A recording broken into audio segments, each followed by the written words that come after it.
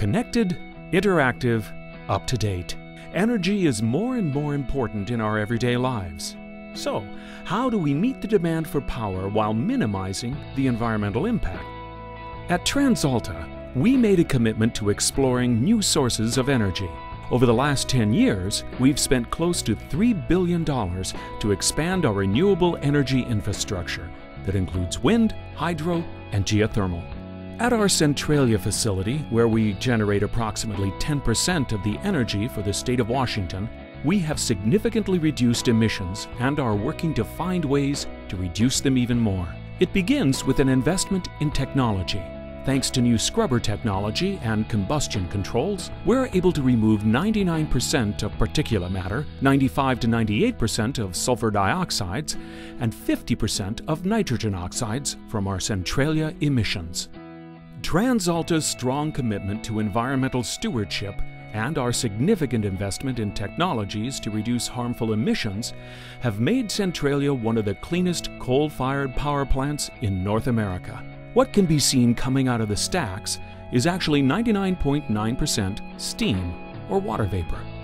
Pollutants comprise less than 0.05% of total emissions, well below the level mandated by state and national regulatory authorities. At this facility, over 3/4 of our footprint is pollution control equipment. In other words, if you look at the plant from a distance, 3/4 of the buildings that are here are for pollution control. Sulfur dioxide is a byproduct of combustion from the coal process. Most people know SO2 as a contributor to acid rain. So the scrubber installation, which was done in 2001 and 2002, was designed to remove 95% of those emissions. Basically what we're going to do is we're going to capture the sulfur dioxide, convert it from a gas into a solid.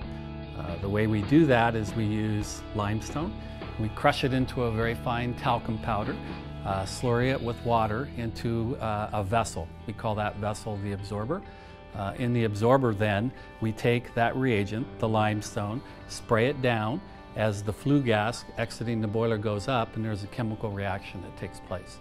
The chemical reaction that takes place, 95% of the sulfur dioxide is removed, and it converts that limestone into gypsum. Synthetic gypsum is calcium sulfate. That calcium sulfate gypsum that we produce then, we're able to use that as a byproduct in the wallboard business. Each year, 120,000 tons of this synthetic gypsum byproduct are reused as an ingredient in wallboard. Our commitment to reducing our impact on the environment includes conserving resources on-site, such as water. We use water to produce steam that generates power.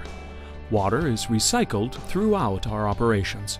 What is not recycled is either returned into the atmosphere or returned to the local water system. This water is carefully managed by our state-certified water technicians and purified at our water treatment plant. We also recover certified non-hazardous byproducts. Burning coal creates bottom ash that drops to the bottom of the boiler, and fly ash that remains airborne and is captured in precipitators. Both are recovered, and the fly ash is sold for the production of cement and concrete. Our future holds even more efforts like these. We understand the concern to reduce mercury emissions, and we're a leader in developing the technology required to permanently remove mercury from our emissions. And by 2012, ahead of federal regulations, Washingtonians will see at least 50% of the mercury emissions removed under a voluntary program. The reason mercury hasn't been captured in the past is because it's actually a very new technology. The technology has been tested over the last few years, and it's being installed in a few plants around the United States and Canada right now, and TransAlta is actually well in the lead in both Canada and the United States in getting this installed in most plants.